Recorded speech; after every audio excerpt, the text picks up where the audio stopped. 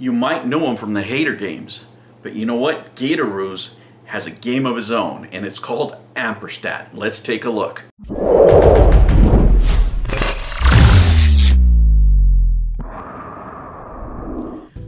Alright humans, it's time to talk about Amperstat. Let me tell you, Gaterooze has really been impressing us with the hater games.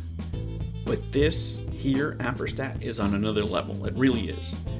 Well, what game is it? Well, if you're not familiar with it, let me tell you, Gaterooze has been impressing us with the hater games, you know, making his own versions of what Intellivision was going to put out, and really showing us what dedication and effort can do in a small period of time. Right? This game is going to be published by Gaterooze Inc. himself and Handcrafted Games, and let me tell you, it's a real labor of love. You can tell that whoever made this game really is into retro games. When I'm playing it, I get the Gauntlet vibes, I get Zelda vibes. I love the texturing of the levels, by the way.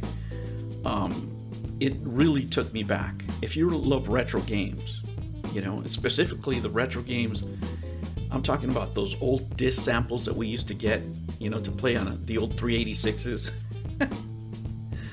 This is going to take you back.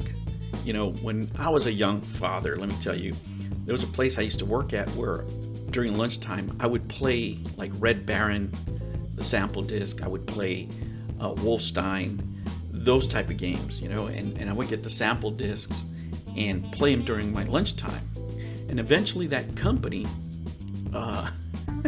when they started upgrading their computers, I took those old computers, you know, and kind of improved them a little bit with my limited budget, and I would play with my kids on, you know, those same games, right?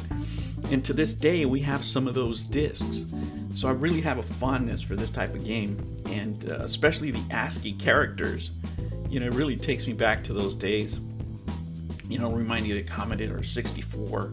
It's a 3D top-down, but it's a fun game. Let me tell you, it is a fun game.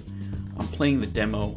I had a great time, and I really like supporting content creators and even people that program games, you know, because a lot of innovation is going to come from these independent publishers, from these independent programmers, and it's just a good game, man. I mean, I can tell you a lot of things, but if you really want to support Gaterooze, just don't get his free games. Go support him with real money. You know, this game is going to be worth it, and I'm going to be in line day one to buy this game. Guys, that was Amperstat. Great job, Gaterooze. I really enjoyed my time with this demo. I look forward to May 2nd and purchasing the game when it comes out. You guys out there, you've enjoyed his games. You've enjoyed the hater games. Show real support by purchasing this game, because I'm telling you, if you like retro games, this one's really fun. I'll catch you on the next one. Take care. New videos every Monday and Sunday. Thank you for joining me on another episode of the Gen X Gamer.